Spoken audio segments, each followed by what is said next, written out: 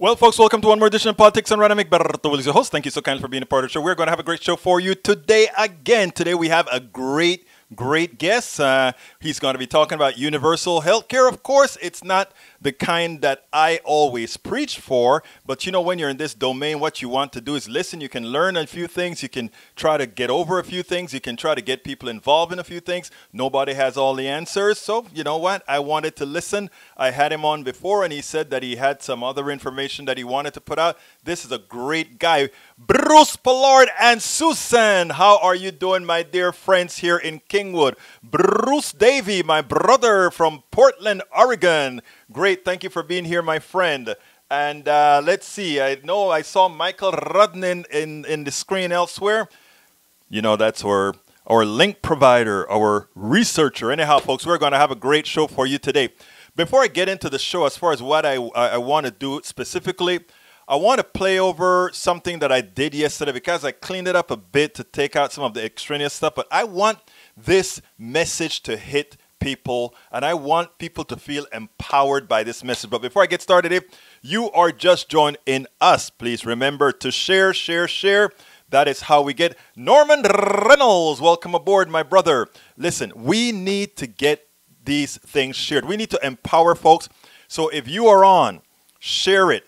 I mean, even if you don't want folks to know you're associated with that little pinko liberal or whatever, you just can say, hey, check this out. So please go ahead and share. We need to get the message out. We need to get the message out. We need to empower folks because folks think, especially now, that we are going into a depression. And make no mistake about it. Remember the show that we spoke about? The depression will not be televised. It won't be. Because even as we're in a depression, even if some of your families that you're going to see are doing pretty bad, or maybe you, nobody's going to show it on TV. Nobody's going to want that uprising. Nobody's going to see it. So I want you guys to get ready for what's good. Look, people talk about in the socialist countries or the communist countries or the pinko third world countries, the places that I'm originally from. Oh, we hide things from the population and the population doesn't know what's going on. Let me tell you, I've been in the United States for quite a few decades now. And the best country that has organized hiding from its population is this country because it is deep within the culture, within the media, all played between the schools, all done via whom again? El Powell Manifesto. El Powell Manifesto. So folks, please do remember to share. We need you to share. Anyhow, the first video is going to be a little clip that I cleaned up and then we'll take it on the other side. Chuck Todd came on and started to talk about some stuff that Chris Christie was seeing. I guess I missed it when it happened last night or this morning. I want you guys to understand what's going on here. This is the battle that we ought to fight. We hear a lot about the right talking about the value and the sanctity of life. I want you to listen to this. We'll take it back on the other side.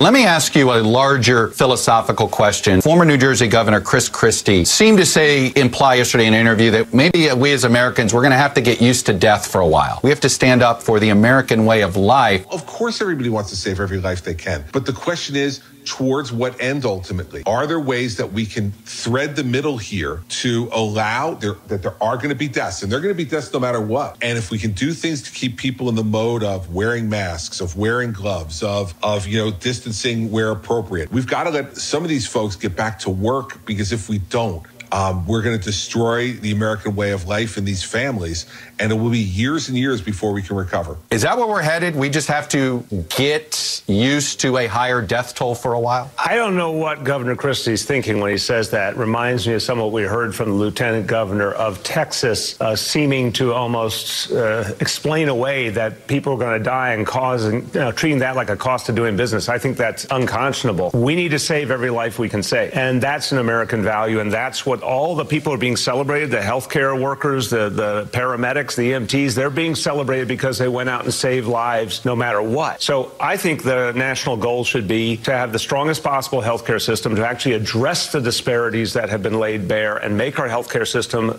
better, more universal, to save every life. That is consistent with our values. It does not have to be inconsistent with an economic recovery. And I get very worried, Chuck, when I hear folks putting the almighty dollar on a pedestal above saving human life. I don't think that's consistent with what the vast majority of Americans believe.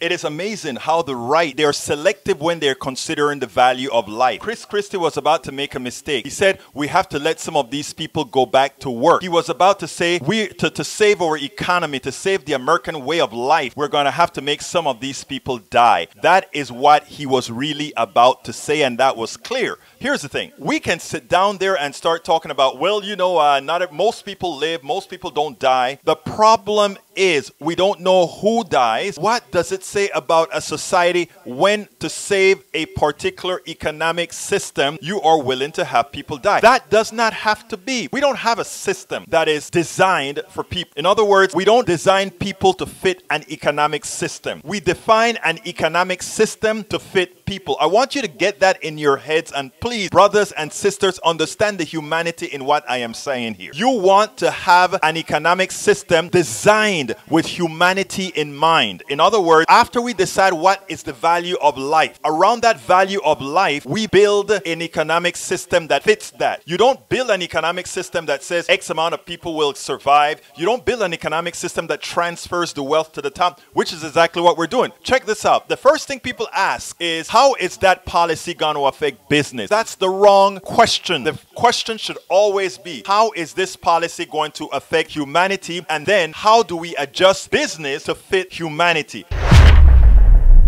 Now, I have a question for Mike Cisak. Mike Cisak says, when I ask everybody to share, Mike Cisak had a funny comment, right? I love Mike Cisak. Mike Cisak is my foreman brother from the Midwest. And one of the people that I'm also fighting very hard for with everything that I do, Mike Cisak. You know I love you, brother. Look, he says, the only reason I'd share this is to provide people a laugh at the insanity here. So I'm asking you, Mr. Cisak, brother Mike Cisak, please go ahead and share it to give those people who would think this is insanity a laugh. I bet a lot of them will think a bit more than it being just a laugh. And another thing, Mike Cisak, I love to have you here. I know I'm planting seeds in your mind. I know you think I'm not. But you stay here and you stay with us because you loved here and we want to continue hanging out with you. Because, you know, we're going to get you in the long run. Anyhow, folks, before I forget, this morning I interviewed Representative Elijah Cummings' wife. You know, Elijah Cummings was the chairman of the Judiciary Committee. He was really one of the powerhouses in Congress. Well, his wife is now running for MD7 in Maryland, and I interviewed her this morning. All of our subscribers will get a chance to see that before we air it. I think we're going to air it early next week, or I don't know, maybe I'm not sure when we're going to air it live, but anyone who wants that sneak preview, if you're a member, that's sort of an enticement, right? All our subscribers can get first dibs at all those kind of things, trying to find a way to increase the subscriber base. So if you're interested in listening to Elijah Cummings, Representative Elijah, the late Representative Elijah Cummings' wife interview, solid interview. The woman was on fire. Just check it out. Anyhow, Steve Schmidt. Anybody remember who Steve Schmidt is? He used to be, I think, one of the writers and Republican agents for Bush and Cheney. Well, he turned on the Republican Party. I won't call him a Democrat, but he turned on the Republican Party. And he's one of the biggest critics of Donald Trump. And I'd like my conservative viewers right now to listen to this. Brother Cisak, Brother Ledo, and all of you guys that are out here that are my regulars. And by the way, bring me some more conservatives in here into the room. We like speaking to everybody.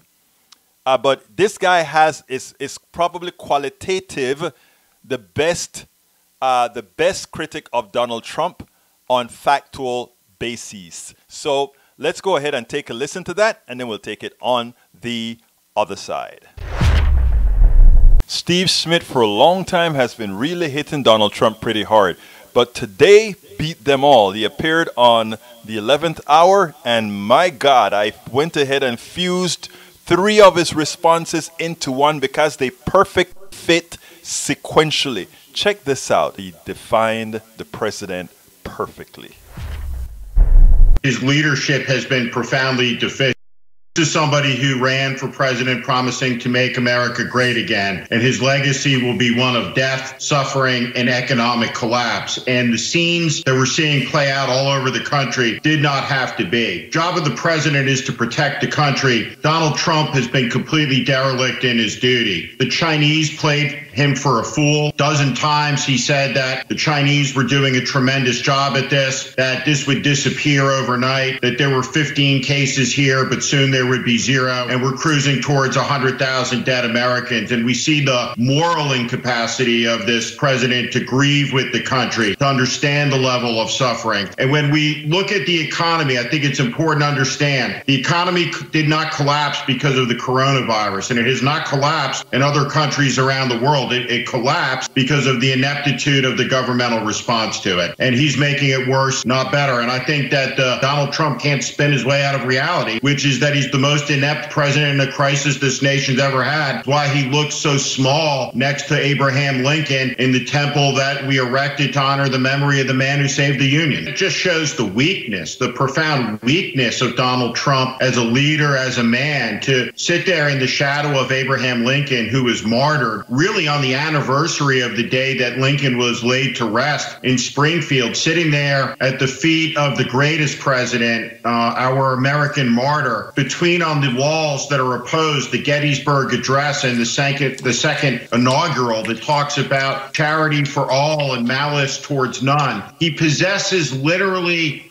every quality that Lincoln stood opposed to. The qualities of Lincoln's greatness, literally, Donald Trump shares none of them. He has a lack of empathy, a lack of humility, a lack of vision, a lack of competence. He's been the worst president in the history of the country facing a crisis. Ironically, the worst president until now was the man who preceded Abraham Lincoln, the 15th President Buchanan. I guess he's smiling up there looking down, gratified he's not the worst president in American history anymore. Nobody blames Donald Trump for there being a coronavirus, a novel coronavirus. I think what's fair to blame Donald Trump for is the lack of preparedness by the federal government, the lack of vital equipment, the lack of testing to this day. We have the president of the United States on a stage from the White House advising the American people to shoot up Lysol. It's an absurdity. These news conferences every day, we have a president of the United States talking to the country in one of the great crises in the history of the country, comparing his ratings to the Bachelor finale. At every conceivable level, he has shown himself unfit for this moment. And the challenge for the country as we look ahead to the presidential election, the recovery from this event, which is one of the most epic in the country's history, will take many, many years. We're likely to see unemployment rates of 30%. And what he's demonstrated is a complete incapacity for leadership over and over and over again, whether it's the dishonesty, whether it's the happy talk, whether it's the partisan attacks. At every moment when he was called to be bigger, when he was called to be great, he was small. And therefore, greatness in a moment where the country required it and needed it has eluded him. And what the country has been saddled with is a level of ineptitude and incompetence that makes our allies tremble and our adversaries cheer. Wow. That's all I could say after listening to that. Wow. Because that was a complete and entire encapsulation of who Donald Trump is. And anybody has a doubt about that, just read the record. Just read the record. That there are so many people out there. Yes, that is exactly right, AVQ. Damn. AVQ on YouTube says, damn. You know, I mean, I thought last night as I watched it, you know, there were three questions. And the funny thing about it is how he was able to interspace the entire narrative that he wanted to get out there. with 3 questions that did not necessarily do that. No, sir, the record is clear. It is amazing. But you know what? Those who follow Donald Trump till the end, you know what happens with the Pied Piper. But anyhow, what we're going to go do now is talk about what the show is today. So the title of the show today is, does Ed Eichhorn have a better option than Medicare for All? Economy and more we'll talk about. Ed Eichhorn, author of Healing American Healthcare, is with us to discuss his counter to Medicare for All. We continue our discussion of demands for fully reopening America. Ed Eichhorn has another option for Medicare for All. Ed Eichhorn says he is a compassionate capitalist. He really does want to give everyone affordable health care. But because, as he states, he is a capitalist, he sees all solutions that are weighted towards the options that economic system affords his thinking process. I enjoyed this interview because 2 people who know how to conduct a civil discussion can disagree, sometimes change opinion, and still genuinely like one another. I wish we could all get there. It is like all my beautiful people in this room right now, right? Mike Cisak gives me hell every day. Daniel Ledo gives me hell every day. And there is not a thread of animosity I feel to you guys, because you keep me sharp. And you also teach me what's going on in that domain, because just talking to the choir is never good. Talking to everyone is what's good. And you're going to see a little thing that later on that we're coming out with, put the brick. Pon tu ladrillo, put your brick, is another program we're working on with a friend of mine, a new friend of mine who was under the regime of Hugo Chavez. He's completely against Hugo Chavez, and you guys know I have a few good feelings for leftists. I'm not talking about the bad parts of leftists or the bad parts of rightists or the bad parts of, but those people who really have the concept of helping people is what I believe in. I would take my shirt off and give it to anybody, because I think, and this has nothing to do with religion because I'm a humanist, I think we have to learn how to genuinely care, not here, but here. And by the way, here is also here, right? Because the thing that controls here is really up here as well. But you know what I mean. I think we have to learn. I think we have to teach ourselves. Like, it is easy when you disagree with somebody to hate that person, right? Because they disagree with you. But if you and your kid disagree, you never hate your kid. There's that firewall in you that you and your kid disagree like hell and you fight like hell and all that kind of stuff. But you never quite get there to hate your kid or dislike your kid, right? Most of us, at least. I know there are people who hate their kids and dislike their kids, but most of us don't. But we have to try to move that firewall forward so that it has the same effect on the regular person that you're dealing with, right? The average American citizen, the average world citizen. You don't ever have to hate anybody, even if they disagree with you or get under your skin, like Mike Cisak is getting under my skin right now when he says what he says. You just have to look and say, we're kind of wired a little differently, and we try to rewire each other, and that we'll get there somewhere. But anyhow, none of the preaching. Let's go ahead and listen to Brother Ed Eichhorn and his opinion of healthcare. And he really, for all my super lefties, he really wants to solve the problem. He does see things through a capitalist eye. I think we're living through, when one sees every aspect of society through that eye, we're living through that now. We have to convince others why that is the case. We have to convince others why we need bifurcated economies, meaning we need a part of the economy that follows the principles of not capitalism but free enterprise, and the portions of the community that is best done under more of a social state. But let's talk about that later. Anyway, welcome, Ed Eichhorn. Welcome to one more edition of Politics Done Right. I'm here with Ed Eichhorn, who is with MedLink Consulting Group and the author of Healing American Healthcare. This is our second iteration, and boy, do I want to hear what he has to say. Because you know what, folks? COVID-19 is here. And I think it makes the case for a lot of what we've been speaking about at Politics Done Right. I want to hear what somebody that doesn't have necessarily that take, but is just as interested in making sure everyone has affordable health care. Every single American has health care. Ed Eichhorn, how are you doing today, my friend? Egberto, I'm feeling great, and it's great to be back with you again. Absolutely. So now, before we even get started, tell me a little bit about yourself to refresh our audience about what you bring to this entire discussion. Sure. I've been in healthcare my whole career. I developed products and services and was a director of research for a kidney dialysis company some years ago. And I started my consulting practice before Obamacare was a legislative activity. And when I started reading Paul Ryan's bill in 2017, at the beginning of the repeal and replace movement, I got very concerned because I didn't think the bill was really about healthcare. It was going to reduce taxes on the wealthy. It was going to reduce the federal deficit. It was going to reduce some benefits for Medicaid. It was going to make insurance less expensive for young, healthy Americans. And people over 60 would actually pay as much as 600 or 700% more for their insurance premiums. And the CBO reported that 4 or 5 years after that would have become law, about 20 million people would probably lose their insurance. So for me, this was a motivation. So my co-author, Dr. Mike Hutchinson, and I decided to do the research and write our book, Healing American Healthcare, a plan to provide coverage for everyone, but reduce the cost of healthcare by about $1 trillion a year in our society.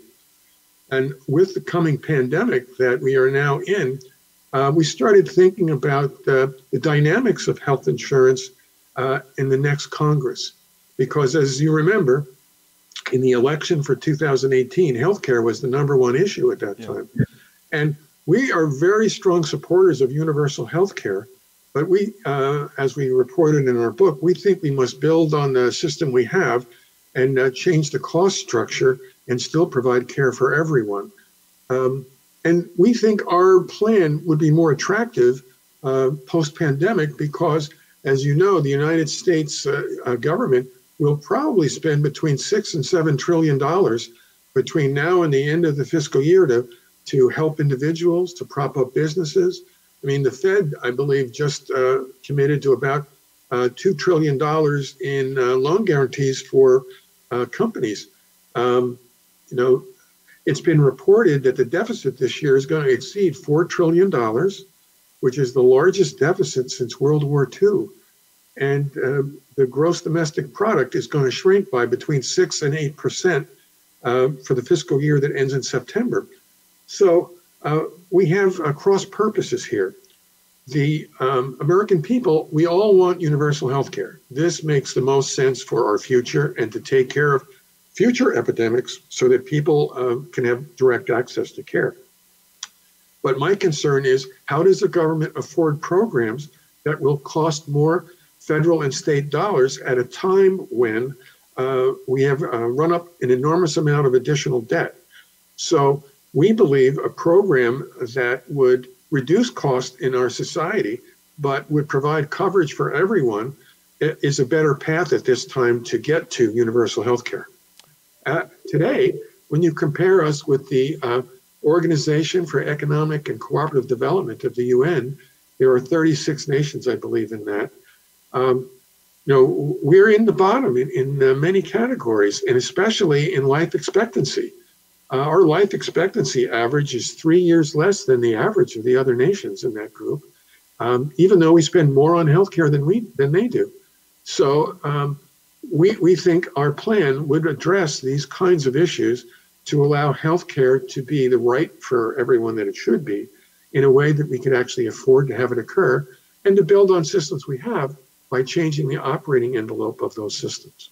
Okay, when I read your system here, first of all, I mean, I remember from past interviews with you, I don't think you were really on board with something like single payer or Medicare for all. And I look at this section where you have employers have 3 options: self-insurance, private insurance, or competitive public option.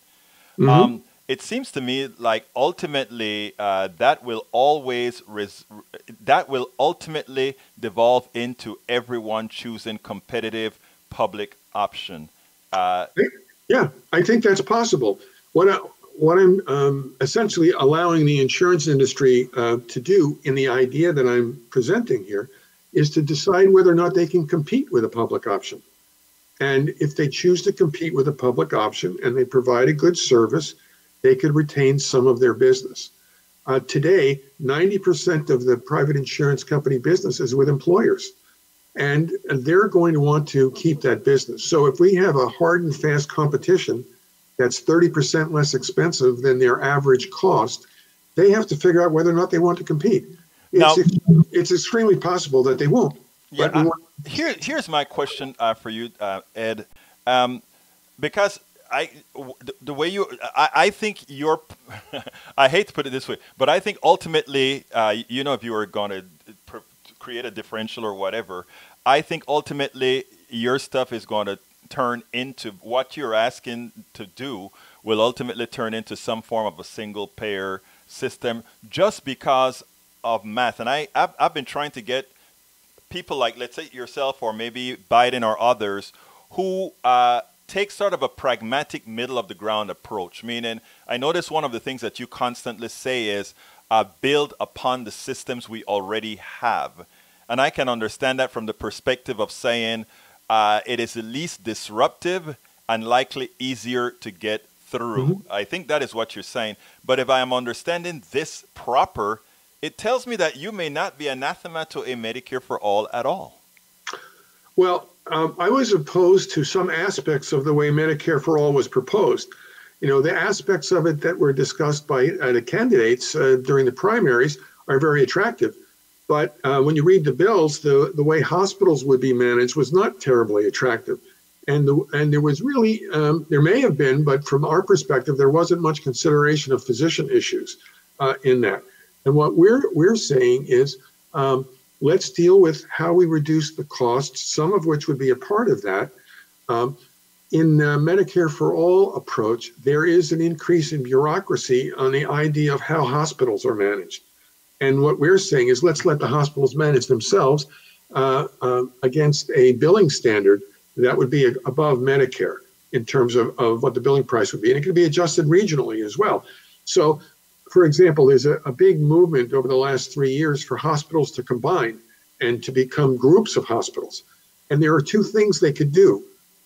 They can lower their cost of operation, but they also have more leverage power with insurance companies. And what we're suggesting is it's fine to cooperate with each other and to grow into hospital groups, but we want to take part of that leverage aspect with insurance negotiation out of the mix and let them manage their businesses to the best of their ability. And, a plan like ours also would be a great boon to rural healthcare. Rural healthcare has been losing hospitals at the rate of 2 a month.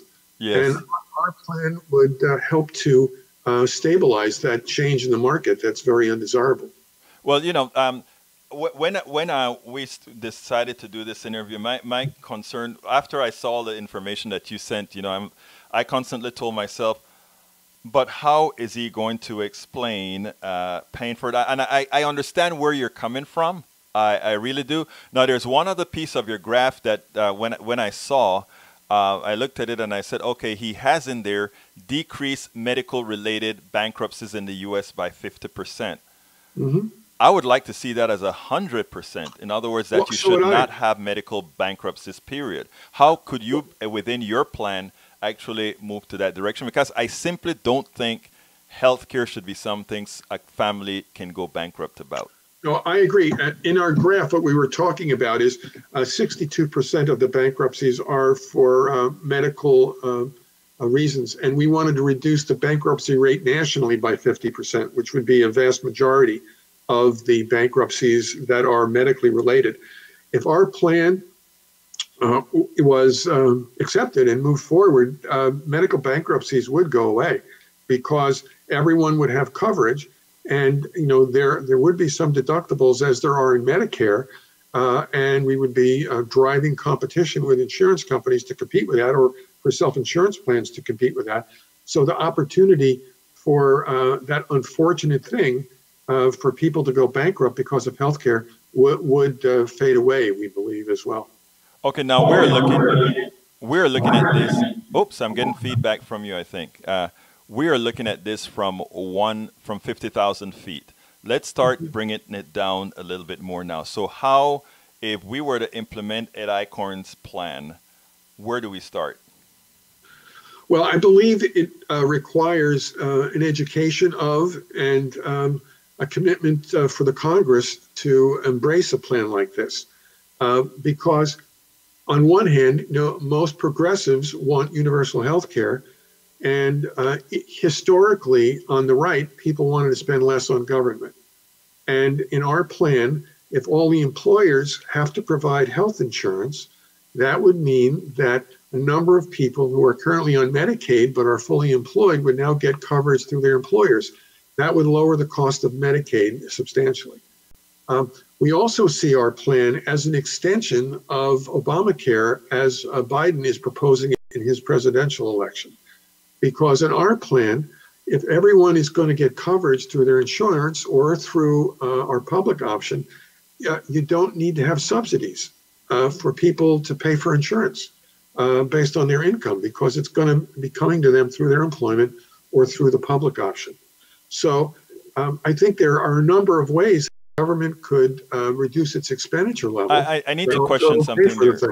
Sure. You said there won't be subsidies. How's that the case? I mean, if you're working for McDonald's and McDonald's is giving you insurance, more than likely you're not going to afford that insurance that let's say the manager would afford, right? If you're making $15 an hour or something like that. I think employers like McDonald's would embrace the public option, and the employee, very much like in the German plan, would be asked to pay a small percentage of their salary. It would probably be the total cost of insurance would be about 15% of their salary, and they'd have to pay up to 20% of the 15%. So we're talking about a very small fee, and the fee would grow based on income. It's based on your income. That's that's a reverse subsidy, right?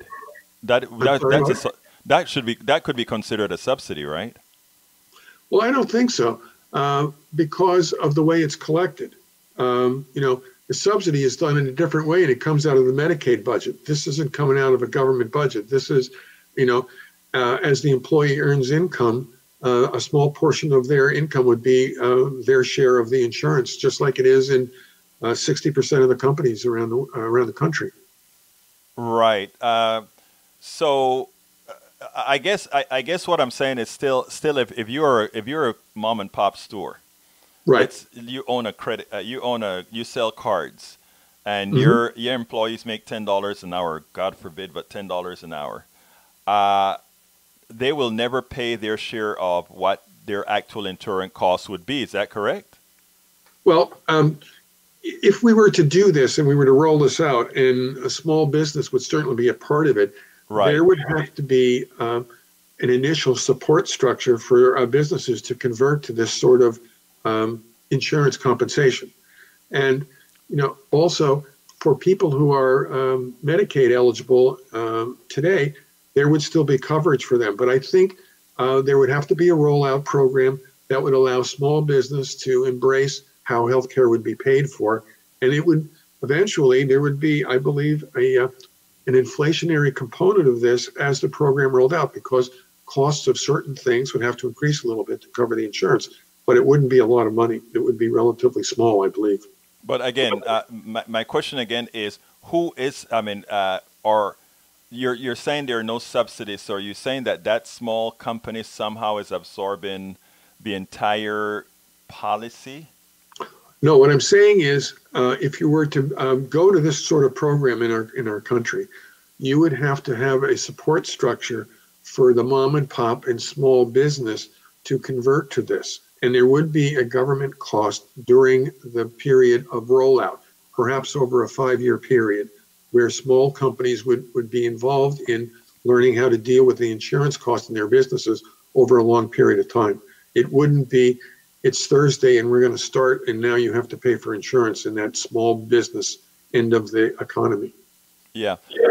I am, that part I think would be a bit concerning for me because I don't think a small business, and again, I love the idea that everybody should have insurance. I just don't see how it is a component of certain small businesses. I know you talk about increased costs of, let's say, the goods and services that that particular company sells.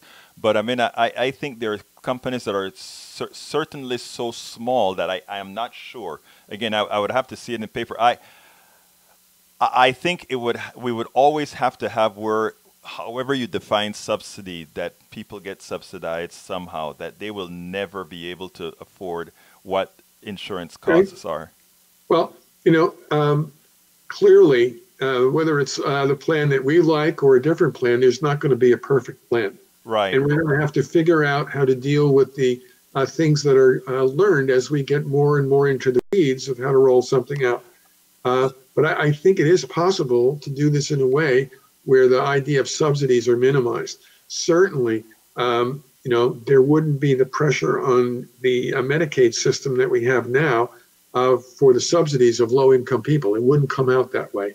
I believe because of the amount we spend on healthcare in the United States today, there's got to be a way for us to deal with reducing the margins in insurance companies, reducing the cost of pharmaceuticals, and limiting the cost of bureaucracy. And in our study, that was an incredible number. I mean, 14% of what we spend on healthcare is bureaucracy. It's usually about $250 for every man, woman, and child. Actually, it's more than that. It's much more than 14%. It's more like, if you really put all the intrinsics, it's more like 20-something%. I mean, there's a lot of fiddling. And Obamacare restricted them to 18%. Previous to Obamacare, it used to be some companies was upwards of 30%. It's amazing. That's the medical loss ratio, and in Obamacare, it's 80%. And in some of the legislation that's been proposed, they want to increase that to 85%. Right. But that's not just bureaucracy. That's a number of things. That's marketing. That's intercompany. Don't you consider marketing bureaucracy? Well, I'm a capitalist, so margins are okay with me. But okay, yeah, you are a capitalist. But let me ask you something. Now that I wasn't going to touch capitalism, but now you went ahead and opened that door. Let me ask you a foolish question here, because what is the issue with people who just believe that they have to have the private sector in every single facet of our lives? Example, I think I can tell you, mathematically speaking, if you are having to have an insurance company involved in something like healthcare, it will cost more. You would have to have an efficiency rate that is so much less by the government than the private sector provides, that makes that of a lesser cost than what it would cost the private sector. In other words, I think it's a myth that the private sector is more efficient than government in the aggregate, given that shareholder value, profit, etc., are really expenses on the system. Well, when we talk about private insurance, we're usually talking about stock companies and their profit. But there is a segment of our insurance industry that's not for profit. Right. Blue Shields, Blue Cross, yeah. Right. And their medical loss ratios are often 92, 93%. And if you converted the medical loss ratio to Medicare, it would probably be 95, 96%. Right. So they're not that far apart. And when we were doing our research and thinking about the German model, in Germany, basically the insurance fees are collected through income, but each individual can choose between 114 or 15 nonprofit sickness funds, which are basically nonprofit insurance companies. Right. And I think it would be a change in the industry as to how they would approach trying to be as efficient as the government is, and companies would. Choice is an important part of our health care. Did you just hear what you said, Ed? I think it's important what you just said. I think they could be just as efficient as the government. That's what you just said, which you're correct. You're absolutely correct. So my question to you then is, why not just let it be the government? I know that you're a capitalist, but why not let it just be the government if we know that math would look? I love that. I love what you've done, really, because I think from a pragmatic point of view, it is more likely in the short to midterm that this happens. And when you profess as, I am a capitalist, it also, you know, it also fits that domain. But, what's that? I'm a compassionate capitalist. No, I know. Look, let me tell you, I don't have a problem with capitalism as it relates to making a mug, making a phone, or any one of these things. I do have a problem with it in healthcare. I don't think that we need to have all of this in healthcare. I think what Ed Eichhorn is doing is an important step. I honestly do think it's an important step because people don't like large gradients. You're an engineer, if I remember correctly, right? Both Yes, of us are engineers. So people don't like large gradients. Now, you know, but so I mean, I think of it as a good stopgap measure. But I would wish I could get into maybe all of our heads that for healthcare at least, let's try to use the most efficient method, and for everything else, let Ed Eichhorn and his capitalism reign. Well, you know, I want to just share with you, and you may have seen this study. 538.com did a study late in the primary season, and they just surveyed Democrats in this particular study. And they found that 77% of the respondents were in favor of Medicare for all. Mm-hmm. 88% of the same group wanted to keep their own health insurance. Yeah. So part of what's important is the choice factor. And Americans want choice, even if they make that choice for whatever coverage they want through their employer. So if we can build choice into the system in a way that allows the government to be very competitive and essentially morphs or changes the insurance industry, I'm okay with that. But part of what we think is important to begin with is employers need to be self-insured by private insurance or choose the public option. And we would be making a tremendous economic incentive for them to consider the public option for their employees. And, you know, I think if you set up a system that allows for competition and creativity, you will get a better outcome. And the creativity may be in the public option, or it may be in the private option. I spent a lot of my career making medical devices and building medical services, and creativity in doing those things is really important to get to the right answer. And if we can keep that in the system, I'm sure it could be a government system, or it could be a private system, or a combination thereof. Yeah, well, Ed, let me tell you first of all, I haven't read your book. I've read pieces of your book when we did it the first time, and I was in fact very impressed with what you wrote within the constraints of capitalism, that is. And I think the amount of work that you put into this, I wish Washington would listen to it, because if those of us who are fighting like hell for Medicare for all are unsuccessful, the person that I would want to go to is Ed Eichhorn, because that is a plan. That would be my second choice of plan, because I actually believe it would morph into what we want, just at a slower pace. That's very possible. So, Ed Eichhorn, thank you so kindly for again presenting to us a great piece of work. I'll put your book in the post, because I think people ought to be able to read and follow all these different options that's put out there. So I thank you again for being on Politics Done Right.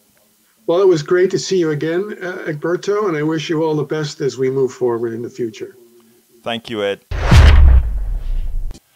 I really like Ed. Ed, there are a lot of people doing good things. People have different ideological swings, etc.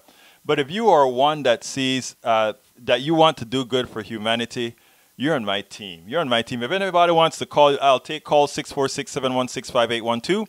Again, that number is 646-716-5812 if you want to call. I got through just in time that I can actually talk to some of my brothers and sisters here on the chat. So let's go. Well, of course, I started earlier by saying, welcome aboard. Susan and Bruce are online. Bruce Davis, hi, brother, from Portland, Oregon. My brother, Bruce Davis. I hope you're still here, but thank you so kindly. Norman Reynolds, mi hermano del Caribe, y que está aprendiendo español también. I hope you understood that, Norman. You're taking Spanish. You got to learn that, brother. So, if you understood what I said, tell me in the chat room. All right, let's see. Michael Rudnin, let's see how these ideas compare. Medicare for All would save $450 billion annually while preventing 68,000 deaths. It's even deeper than that, Brother Rudnin. Also, it means everybody. It costs less and everybody is insured. And the reason it costs less is simple. This thing that we learned in school, what was it called again? Oh, I forgot. Math. Arithmetica. Michael Cisak. The only reason I don't share this is to provide people a laugh at the insanity here. Don't worry, for those of you who are new to the chat room or new to Politics Done Right, Mike Cisak gives me a hard time all the time. I love him. He loves me. Don't let him fool you, okay? All right, Michael Rudnin, George Carlin. Boy, these guys, I remember that. I'm not going to read it out, but I remember that. And check out the one that I have at my website. Do a scan on George Carlin on egbertowillies.com. Check it out. Oh, by the way, folks, if you're listening to me, please remember, go to my Twitter, and go ahead and follow Egberto Willies on Twitter. Go to YouTube. Go to youtube.com/Egberto Willies. And go ahead and follow me subscribe on YouTube on this channel. If you're here on my Facebook channel, don't just come to the Facebook channel, like the Facebook channel. Please do. Miguel Cisak. Let's see what else. So we need to have everyone lose their life because that's protecting them? No, senor. Don't believe the right-wing stuff. We'll have to talk about that another time because I only have 12 minutes. All right, let's go. Egberto, what economic system then do you recommend? If you claim to want a private marketplace, then government should open things up. I want a private marketplace, but health takes is preeminent over anything. Mike, listen. Listen to me and listen to me well.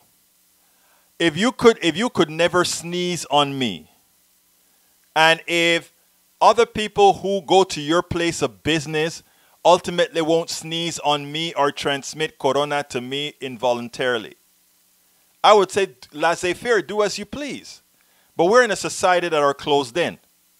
And by me looking at your you have the right to be irresponsible. You have that right to be irresponsible. I also have the right to be responsible. In a society where we all pay taxes, we come to agreements. And that agreement is, for now, shut the darn thing down because I don't want you killing me, whether voluntarily or involuntarily. So that's the reason why, sir. Okay, Michael Rudnin, President Trump ran for president of the United States on 2 propositions. I alone can fix it, which he proved false. And I'm going to make America great again. He made America a fool again. All right? Heavy Q. Damn. Michael Cisa, the record contradicts Steve's opinion. No, sir. We are approaching 100,000 people dead. We're at 73,000 people dead so far.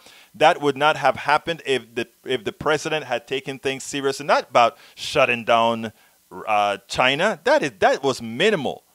Tracing, contact tracing, isolating in every time somebody came up with it. If he had done his job, instead of being scared that the Wall Street would crash, Americans would not have the death toll that we have. Your president, our president, failed. He failed miserably, and that one cannot see that this is a guy lacking not only of intellect, but lacking of a soul, lacking of care for even you, Mr. Cisak. Do you really think he cares about your farm? Think about how the farm bill was written, Mr. Cisak. I am trying to save your butt on your farm, sir. Okay, my brother Cisak, let's go to Daniel Gohin. We need to open up this country up now, and we cannot sit quietly and wait for the government to open things up. We have to demand to open the country back up again. Okay, Daniel. So, well, what do you intend to do if those of us who demand that you not infect us, prevent you from infecting us. Blow the stuff up? I don't think so. Okay, politics done right with Egberto. Daniel going, we will talk after Ed. Oh, that's me talking to you. Ha! All right. Mike, from last December before the pandemic, according to the research, U.S. life expectancy declined for 3 consecutive years. Yes, and you know what is funny about it? And I shouldn't say funny. It's sad. Because there was a time in this country where it was the people who were considered the underclass that all this decline and the misery was happening to. But it's changing. And I spoke about this several years ago, all before I was into full-time activism. I always said that our economic system eats and eats and eats and extracts, and only the chosen are built up, and then the guardians of the gate keep the rest, right? But it grows at such a pace that it starts to eat what I call its own. And I've been talking about uniting Appalachia, the ghettos, and the barrios for a long time. And the reason why, because these guys created separation so that they could screw everyone at large, but some always thought, at least I'm not them. But that is going away because they now have to come for you. And, nobody sits down and talk about this in the boardrooms. These are the people we're going to get now or whatever. It happens. The path is laid out and it happens. Nobody have to go into a boardroom and have some kind of a talk about it. Scott Tillinsley. Aren't criticisms of Medicare for all based on speculations about specifics it might be? A bill like H.R. 30, I have to remember that bill, 1384 would be subject to revision by committee. Thank you, Scott. You're absolutely right, my brother. Bruce, that will be interesting reading. The criteria of developed countries might have something to do with that. It's a wicked statistic to derive. Yes. Let's see. PNHP. I actually interviewed the president of PNHP about 4 or 5 years ago, Michael. That's a great organization of doctors who want to make change. Rose Williams says, replying to Daniel, based on what? Norman Reynolds, why is insurance hooked to employment? It has historical reasons. When people couldn't get payment from companies, they made the deal, okay, since you're not going to pay me, at least insure me. It was a deal created from the devil or with the devil. It made no sense. It never, ever made sense that you put your health care in the hands of a corporation, because a corporation is temporary. Well, a lot of people in the olden days used to stay with a corporation forever. Now they don't. And now corporations don't even want to give you health care. So, Norman, you're hitting the nail on the head. You should not have your insurance attached to corporations. Lawrence Sims, welcome aboard, Lawrence. I don't know if I told you hi. Yep, unless the Supreme Court does away with it, Obamacare is not going away. And yeah, but they're crippling it. Look at what they did. They took out the individual mandate. The individual mandate put that thing at risk. Why? Even if it doesn't have a risk from the government, from the Supreme Court, it has risk from just its financing. Because if people don't buy insurance and there's no penalty to recover some of that, it means it costs everybody else more. Rumor has it that it's going up 40% in November. Why? Coronavirus. That is why we need to have a new paradigm. And let's see. No, I'm not going to have time to talk about the new paradigm. Maybe I'll have a show completely on new paradigm. Replying to Norman Reynolds, 160 million Americans get their health care from employer. Terrible, terrible, terrible. Rose Williams, the attachment to employment is one of the worst aspects of our current system. Clap, clap, clap, Rose Williams, as usual. You show your ingenuity. Norman, that goes back to FDR. Yes, thank you for telling them, CSAC. Wage and price control, World War II control inflation due to so employers paid for health insurance of employees. Yes, that's true. That's true. Let's see. Huge corporations basically can hold their employees hostage. Perfecto mundo, while a new and small business can't compete from the start. Exactly right, Rose Williams. Michael Cisak, we should go to cash-only doctors. Do away with the administrative costs and along with third parties approval. I imagine, Mike, you're a very healthy guy and your wife is probably healthy and your kids are probably healthy. God forbid any one of you got a disease that runs into the hundreds of thousands. More than likely, I think I've spoken to you before where you may believe in catastrophic insurance, which costs a lot less, but still it has other bad options with it. So I won't go there. Egberto, private companies are efficient at extracting profits from the systems. The problem comes when those systems are responsible for life and exactly right, Rudnin. And that is what we have to try to put into people's. We have to get people the right kind of empathy so that they understand that the private sector isn't efficient either. This is just a myth. Thank you. Who said that?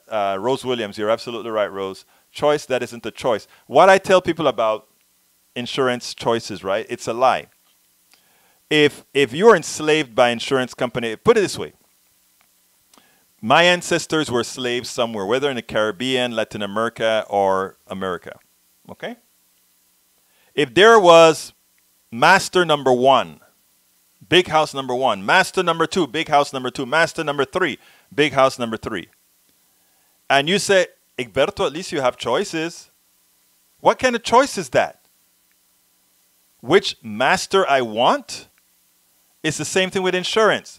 Consider insurance your master because they are your master. They determine what drugs you're going to take, what doctors you have the ability to see, how much they're going to pay of it. They are a slave master. Unfortunately, you are the slave. That is the deal you make. They decide your health care, not government. Everybody else, we don't want government telling us. Government is saying we're going to pay for it and you choose your doctors, etc. These guys say, you are going to choose these doctors in this network if you decide to go with us. So if you go with this master, you get this. If you go with that master, you get that. Al Road, welcome aboard, Al Road. Americans don't have a private insurance system that doesn't care about people and extracts wealth, leaving people homeless, unemployed. Love you, Al Road. You're absolutely perfecto mundo correct. CSAC, your personal experience isn't a measure of a larger system. But, you know, CSAC hasn't seen anything yet. One of these days he will. And when he does, you know, he will be back with us. He will be back clamoring for what we are requesting, what we are asking for. CSAC is not a bad guy at all. I don't want people to go back, and nobody in this room are bad. We just have to try to work with them. When I worked in industry, I was shocked by all the waste and craziness. When I was younger, I used to work for a number of, I'm running out of time. Let me do one real quick one. Life expectancy number is not entirely a fault of our healthcare system. That's true. It's also a part of personal behavior. But again, which personal behavior do you want to hit up on and which one do you want to forgive? You know, we're all in this together. Rose Williams, let's see. Let me go to somebody I haven't gotten to, Michael Rudnin.